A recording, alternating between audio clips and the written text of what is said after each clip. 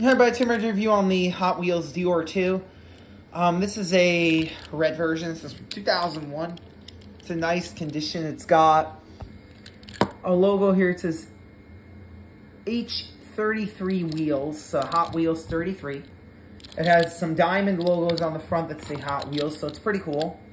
It says on the bottom here, Deora II, and there was a version of this with no surfboards. And that version came in a 5-pack. I don't think I have that one anymore. And as you can see, this car is pretty much brand new. It hasn't really been touched or anything like that, so it's pretty much a brand new car. It says Hot Wheels right here. And it says Deora II. Copyright 1999, Metallic, China. So overall, nice with the model. Not bad.